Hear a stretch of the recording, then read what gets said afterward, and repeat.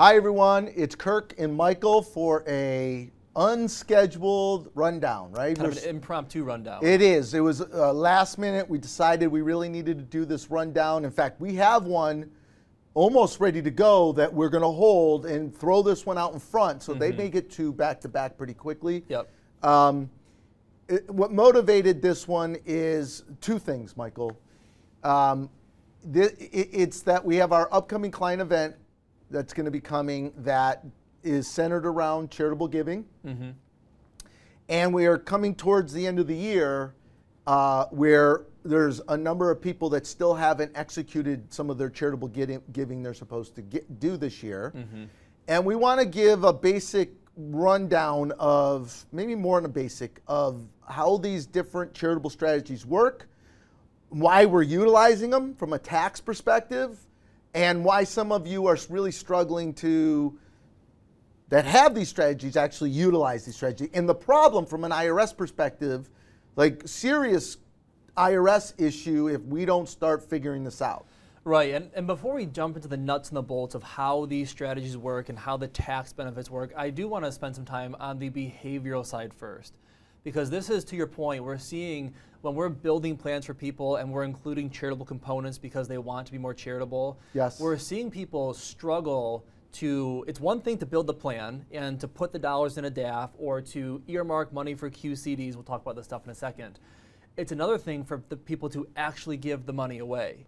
And we're finding people struggle with that when push comes to shove and the plan says, okay, this year you're supposed to donate out of your RMD you're supposed to donate $15,000. And people sometimes start to balk because they go, oh, wait a minute, that's, I know I agreed on that, I know it's what I want to do, but boy, it sounds like a big number. Is that going to be okay? And it's a behavioral thing almost. Well, yes, Michael. And the other piece is like on the donor advised fund where they've already given the money to charity. It's already in charity. They can't take it back. You can't change your mind. But then once it gets there, to get them to give it away is very, very challenging. Again, often behavioral, sometimes out of sight, out of mind. And it's one of the reasons why we have the client event. So Michael, before we go too far, I want to make sure people who don't currently have charitable strategies in their retirement plans at all right now, don't stop watching. You will be surprised. It's probably our number one or number two most common changes, plan updates that we have to make adjustments for with plans where people have inherited money,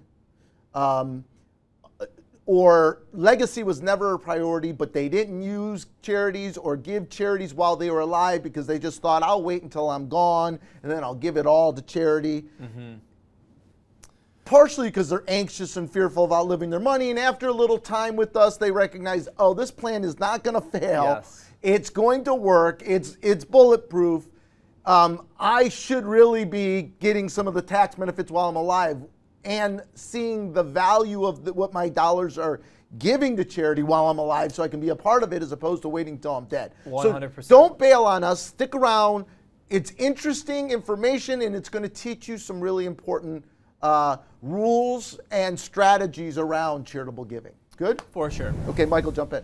So let's just start with tax basics for a second here. In terms of when you're filing taxes, there's essentially two choices here. Itemize or standard deduction.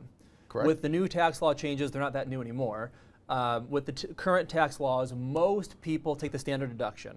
Michael, let me interrupt. I'll tell you why most people are taking he's smiling because I interrupted him again, the standard deduction. It's because today, if you're 65 years old and married, so you're married filing joint and you're 65 years old, between your standard deductions and your elderly deductions, the government is giving you approximately $30,000 a year for free. The first $30,000 of income you earn, you pay no taxes on, right, Michael? Exactly. So that's why the majority of people today are not itemizing anymore. Because in order to itemize, you have to be itemizing over $30,000 of itemizations. And most people just don't have $30,000 or more of itemizations. Especially with SALT, which we won't get into. But with the SALT, the rules, most people doesn't happen very often. It's like 90. It's like over 95. It's almost 96% of baby boomers, retirees, do not itemize anymore. Right. Meaning, if someone's donating $1,000, $2,000, $5,000, $10,000 per year to charity, if they're not itemizing, they get zero tax benefits. And I know people who are being charitable, the tax benefits are not the point. But if we're going to be donating that much money for the rest of your lives, let's be efficient about it. So Michael, now those who may actually be able to itemize, the disconnect for people is I itemize. I itemized $36,000 last year. Okay, that's great, but the government gave you the first $30,000, so all you really did was get an additional $6,000 of a deduction. And then when we go look through the taxes and we realize, wait a second, you're giving $20,000 a year to charity. You're only getting $6,000 of the $20,000 to deduct. Right. If you did it properly, utilizing the strategies we use for many of you, they could have all of the $20,000 deducted plus the $30,000 the government gives them. So now $50,000 comes off of their entire adjusted gross income. And I don't want to get too far in the weeds, but now we're pulling levers, right? Because now a greater percentage of our Social Security, a smaller percentage of our Social Security will be taxable, right? Now that we have the 30 plus the 20 deduction, now lesser percentage of our Social Security is taxable. For many of our clients, it then ultimately throws them into a 12% bracket, which means none of their dividends and capital gains are taxable. And for many of our clients, this also helps manage the costs of Medicare, especially when a spouse dies, because it's means tested. Based on AGI, exactly. And so there's a disconnect, like you said, between people thinking, if I give cash to a charity, that'll help my taxes. In most cases, the answer is no. And even if you are itemizing, it's probably not as efficient as it could be. So let's talk about the main strategies that we use in terms of charitable planning. Great. So the first one, donor advised fund. You'll see it in your plan as DAF, D-A-F. We shorten it to DAF. These are getting really popular, which is I'm glad to see because they're very powerful strategies. It's just got to be used properly in a plan, though. Yeah, I think $30 billion, estimated $30 billion went into DAFs nationally this past year. Very popular strategy. And the IRS knows this is a popular strategy, and we're going to teach you about the strategy. I'm going to tell them right up front. One of the reasons why we keep bringing different causes to our client appreciation event is because many of you are struggling to give out of your donor advice funds and to give your QCDs and donate the way the plan calls for and what the IRS requires you to do. So the IRS has sent out many notifications over the past several years noticing that donor advised funds are becoming much more popular. And while they're in full support and there's no problem with the strategy, they are concerned and paying attention for those people using these tools as simply a tax avoidance instrument. So their expectation, their want, their desire, what they're looking for is activity with your donor advised funds, meaning you put money in a charitable savings account, the donor advised fund.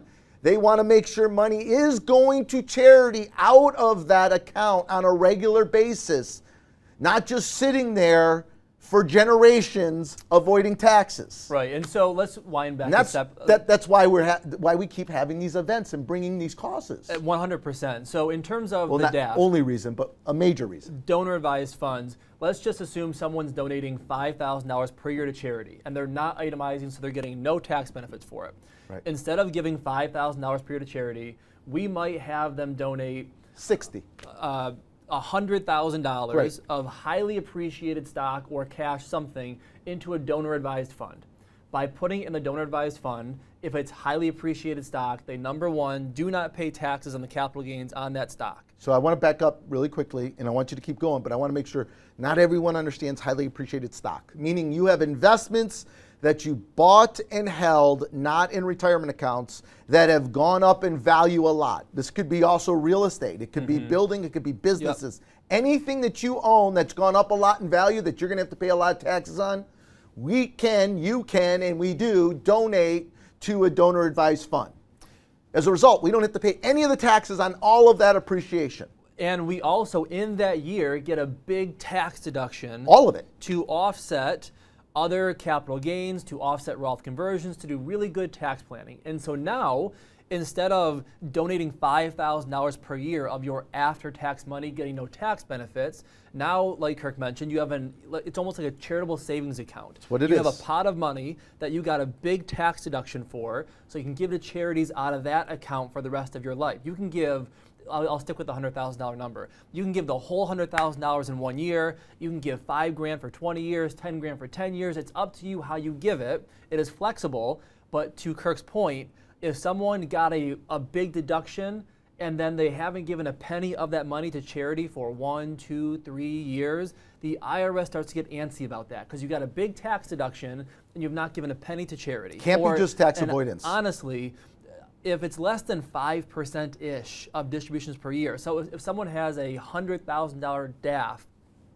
and they're giving $500 a year to charity, that's not going to move the needle. It's got to be decent size. I'm glad you said that. It is not an accident on our client event in the charitable registration so people can make donations. There's minimums there.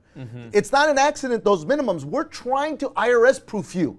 We're trying to keep you out of trouble. There's a reason we're putting minimums on there so you're at least hitting the minimums that you really should be sending, right? So, Michael, I want to make sure, and I know we're spending a lot of time on DAFs because it's probably one of the most popular strategies we use. It is. Honestly, I'm guessing 60% of our clients have donor advised funds. In that range. It's a lot. We have over $70 million earmarked for charity through charitable strategies from our clients. It's a remarkable amount of numbers. Something I know we're very proud of. The donor advice fund is essentially allowing you to bunch whatever you plan to give over an extended period of time and give it all and put it in one account up front.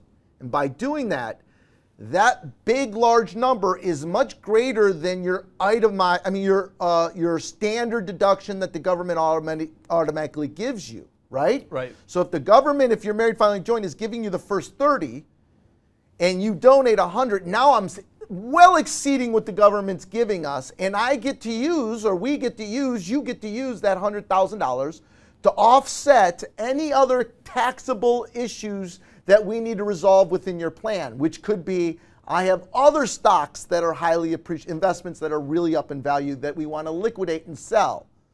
That's why we force liquidation of things sometimes and people get frustrated, but it's the right time, the right place. It also helps us to offset some of our Roth conversion strategies, which is then, it's a domino effect. It's a huge domino effect. Every time we save, it dominoes throughout your lifetime and all the different things that you're going to receive money from. It helps to manage the taxes and minimizes the taxes. Great strategy. I wish more people utilize them. It's something that a very wealthy have used for many years. That $1 to $10 million families just don't have advisors that are sophisticated enough or willing or able to spend the amount of time to utilize them effectively so they're not using. That's why it takes us 60 to 100 hours to build a plan. Yeah, I mean, charitable planning always adds a good 10 to 20 hours of planning onto a plan. So let's talk about the next strategy, QCDs. Yes. So QCD stands for Qualified Charitable Distribution, QCD. Now, disclaimer here, you are not, under current tax laws, you are not allowed to do QCDs until you are 70 and a half. That's right. Can't start doing this strategy until you're 70 and a half. So that being said, what a QCD is sending money directly from an IRA to the charity. Now, hear me on that phrase. You better hear this. It's very important. Yep. It has to go from the IRA, skip your bank account in the middle, and go directly to the charity. If someone takes money from their IRA and puts it in their bank, and then it goes from their bank to the charity, that's taxable income. That doesn't work. That does not work. It's got to go from the IRA, skip the bank account, go to the charity directly. We have to facilitate that for you. Yes. That is a big misconception of people thinking, well, Michael, you know, I got the money from my Fidelity IRA, then I gave it to the charity. No. It's a QCD. No, it's I tell not. them, no, it's not. You're paying taxes on that money. Right. See, here's why the QCDs are so important, particularly in our planning. QCDs allows us to still capture the standard and elderly deductions that the government gives us. I'm going to rephrase that. I'm going to pull a Kirk and rephrase that. Please. So QCDs are an above-the-line deduction. That is really important because that means you get your standard deduction and you get your QCD deduction. So I'm going to rephrase it. You get the government's 30. Rephrase my rephrase. Yes, sorry. You get your 30 that the government gives you, and then now anything you give to charity comes off of your AGI, which then reduces your taxable portion of Social Security, which then may reduce your capital gains and dividends, reduces Medicare. Domino, pull one lever, 4 levers move, right? So, but I still think we're not clear. We use QCDs often to send some or all of the required minimum distributions that whether you want them or not, you have to take. So some of you who are philanthropic, who like to give to charity or have no beneficiaries and everything's going to ultimately go to charity when you die, we will take some or all of your RMDs and send it directly to your charities, plural of choice, or singular if you want.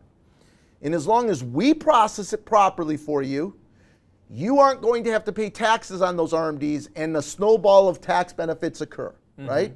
And for a lot of people, we can replace the income we're donating with after-tax money or Roth money. That's exactly right. We're sending you the tax favorable money to spend. You're donating the taxable money. It's a huge tax win. Michael, that's so awesome you said that, because how many of our people who say they don't care about legacy?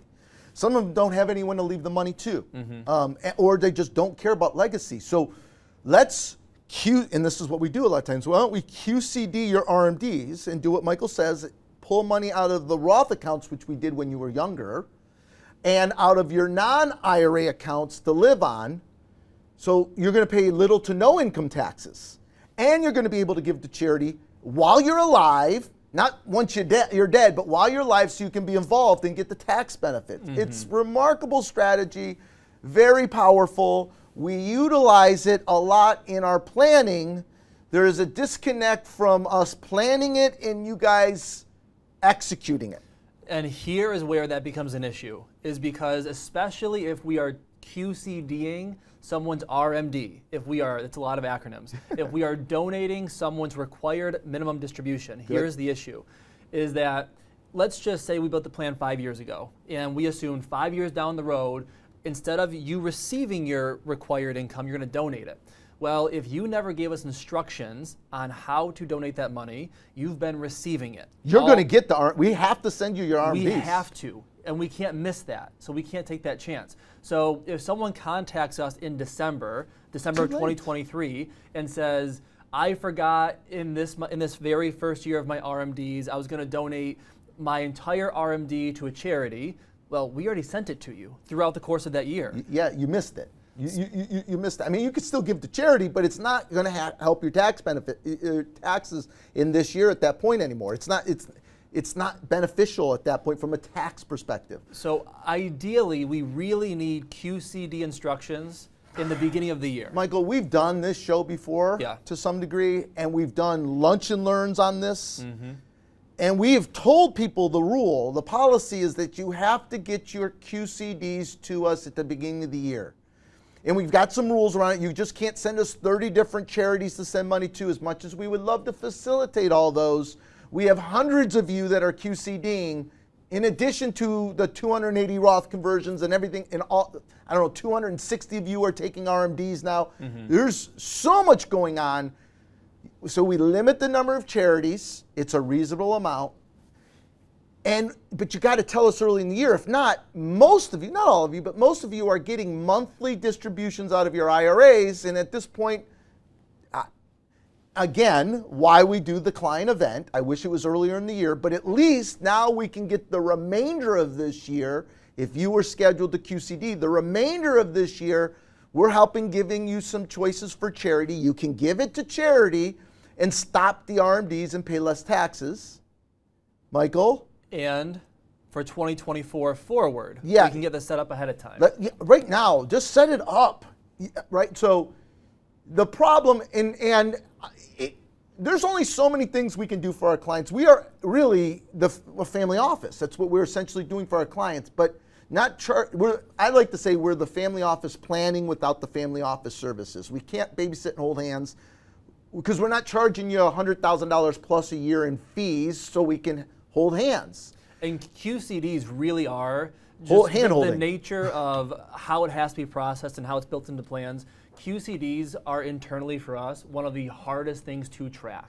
I think we're working on a system to start tracking it in 2024, hopefully. We are. But right now, it's been one of those things where we just can't track down everyone and tell them you were supposed to donate that money, and we just can't. We didn't track it at the beginning to be able to put it in workflows or activities. Mm-hmm. So that's something I think we're going to be able to fix in 2024 with all the software that we've been working a year coding and writing. I think we're going to be able to. But right now, we are dependent on you, if you have QCDs in your plans, to tell us that you want a QCD. And frankly, you should have some accountability. If you're going to give to charity and you're scheduled to give to charity, you should know that your plan is scheduled to give to charity, or you should know that I already give to charity, and if I'm over 7.5, senior planning advisors, retirement education foundation, everyone has educated me enough to know that I can send these RMDs to charity if I want. So you got to tell us. 100%. So, Michael, the last part of QCDs I want to make sure you talk about is the tax problems that we constantly are seeing. The tax preparation problems. Yes. And this is one of those things. So with a QCD, let's just use Fidelity for a second, just as the example. If someone's pulling $100,000 out of a Fidelity IRA because they have to, it's their RMD, it doesn't matter if it goes to your bank account, to a charity as a QCD, Fidelity does not track that. Custodians do not track that. No, they don't. So when you get your 1099 for that tax year, all it says is I took $100,000 out of my IRA. Right. That's it. So, Michael, so if you're doing your own taxes or you have not our CPA doing your taxes, they have no way to know there's a QCD. There's no trigger, there's no indication, there's no. So some of you have been doing QCDs and no one's catching it. Frankly, it's why. Because they were not using Don. Well, they weren't using Don. And even with Don, there's some disconnects. And this is why we finally said, enough. We bought the CPA. We're bringing it in-house. They're going to have fully integrated into all of the most recent updated plans. We've begged you guys, stop having us do plan updates. Because now Don has the original plan, not the 5th plan that we've redone for you. And there's errors and mistakes missed. He doesn't know you were QCDing on the original plan. The new plan shows the QCD or what you were Roth converting. So this is why we're bringing in-house. And this is why we're requiring all of our clients, once they start taking income, once we start implementing the plans, a triggering event, they have to use our CPA. Because there's so many mistakes. We had 2,500 calls in March and 2,500 calls in April. 2,500 calls in the month of March. Just over tax questions, document tracking. We are not a call center. CPAs had questions. It was unsustainable. It was. That's crazy. why we're requiring this to bring in and eliminate all these mistakes. So to narrow down what we're trying to tell you with QCDs, that whoever's preparing the taxes have to indicate it's a QCD. The Fidelity's not, no one's sending you documentation saying it was a QCD. You're going to get a normal 1099. You have to notify the IRS it's a QCD. And then if you need something for your records to prove later down the road and you want to keep it for your records, it's in your statements. In your statements, it's going to show the distribution and where it went, and then you have it for your records. In the statement, not the 1099. Correct. Yeah. And no one's looking through that end of the year statements. Yeah. No one is. But it's there if you got audited, so then you have proof. That's all you need. The tax preparer just needs to indicate, oh, of the $100,000, there was a QCD of $50,000. But a lot of people are missing this, Michael. And that's why we're plugging Don into the system here, to make all this much more seamless and easy. Yes. So let's tackle. Same thing with Roth. By the way, I don't want to get a tangent, but we talk about bringing Don in and forcing people to do it.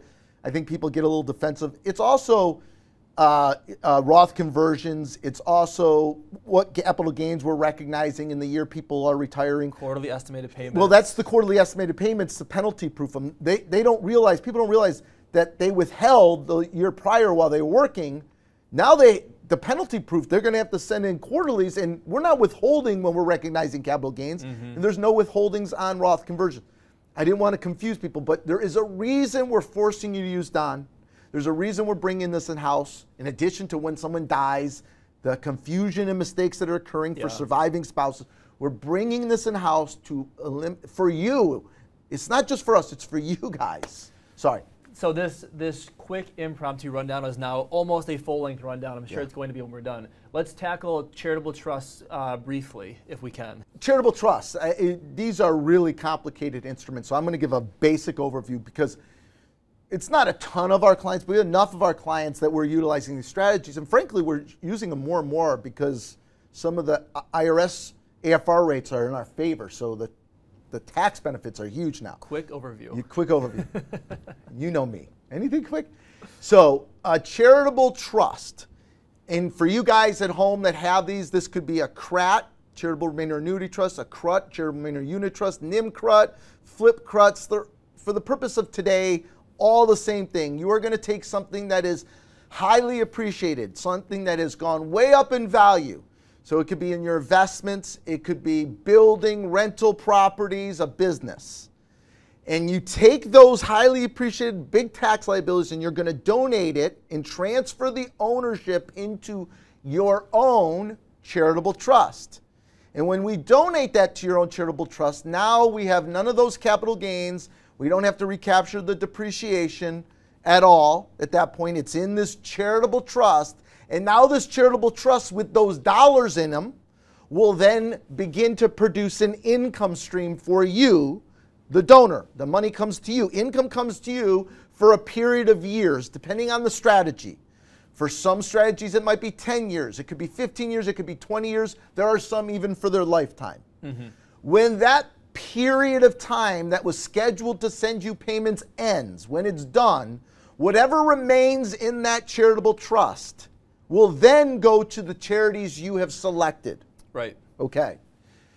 The advantage of doing this is we don't have to pay taxes on those highly appreciated investments that you put in the charitable trust, plus we get a very large charitable deduction up front for that gift into your own charitable trust. Now I get to use the deduction, not in 20 years or when you die. I get to use the deduction right now to help offset other capital gains or some of your Roth conversions. Similar to a DAF. Similar to a DAF. Similar to an upfront DAF deduction. With a little more flexibility because it lets us spread those deductions over a period of years, a year plus 5 years. So more flexibility, more Roth conversions, or longer spread out Roth conversions, maybe not more, but spread out, could be tax advantage. So great strategy. Now, the reason we're talking about this for the people who have these, and those people who own rental properties or businesses or commercial properties, don't sell, call us. We need to talk about if there's a better way to minimize taxes for you, right? Because think about it, 20 years of income, the income's usually between 5 and 7%. You're getting all the money back, plus you're getting the charitable deductions. You get to remove it from the state. We get Roth conversions. There's tons of benefits. For the right situation, it's a huge win. Huge, huge win. That's why we do them. But the homework I want you guys to do that have those strategies, you need to go to Mark, your estate planning attorney, Mark Wanderer, and double check your beneficiaries on your charitable trust, Who are your beneficiaries? What charities are your beneficiaries, and is that still what you want them to be? For many of our clients, we tell them to make their donor advised fund to be the beneficiary of their charitable trust so that they then can give it away and control it, because who knows, things can change with charities. We would encourage you to start, if you have charities listed, to start maybe dividing some of this. You can say, I want 10% to go to this charity, I want 5% to go to this charity, but 30% to this charity. The advantage of doing that, and again, why we have our client events, if you said, oh, I want to give Hubert Payne's foundation or Jalen Rose Foundation 10% of my charitable trust when I die, and your charitable trust is going to have $500,000 when you die. That means Jalen Rose's foundation is getting $50,000, or if you said 20%, they'd get $100,000. Now Jalen Rose's foundation knows that you are going to, when you when you die, or in 20 years, whatever the term is, those dollars are coming to that charity. Now they're going to plug you into the charity. You get involved. You can see the impact these causes have on their communities and the people they're helping. It's a massive win, but I want you to double check those beneficiaries. And if you want to change those beneficiaries, that's another opportunity at our client event that you're going to be able to list and divide some of that money up to some of these charities. 100%. Okay, Michael, I know it's really long. I want you to know that for Jessica and I would imagine we're utilizing some of these charitable strategies already and have for many, many years. And throughout our lifetime, we'll utilize probably just about every one of these strategies. And I know, first of all, it is incredibly rewarding giving. We have given millions of dollars away to charity, and it is so rewarding, but really impactful to our kids. We've done this intentionally so our kids who have had the privilege of living a really wonderful life because of our success, we want to make sure they understand the importance of giving back. We've all done really well, so in our beliefs, we should be giving back. And so we're teaching that to our children, and it has changed our family. It, I think, makes my children less spoiled, I hope, less entitled, I hope, and more compassionate, I hope, to see all the people that are struggling, suffering, and how we can help and make an impact. And that's one of the reasons why we do this charitable event, and we're trying to introduce you to different causes that you have said would be important to you. And that is really helpful. I mean, I catch myself. I know my life is the spreadsheet, the numbers, and the tax benefits, but I need to remind myself there are amazing causes behind the screen, behind the spreadsheet that I'm staring at. There are amazing causes that we're supporting behind the scenes here. That's true. All right, Michael, thanks. I hope this was helpful. We'll talk to you soon.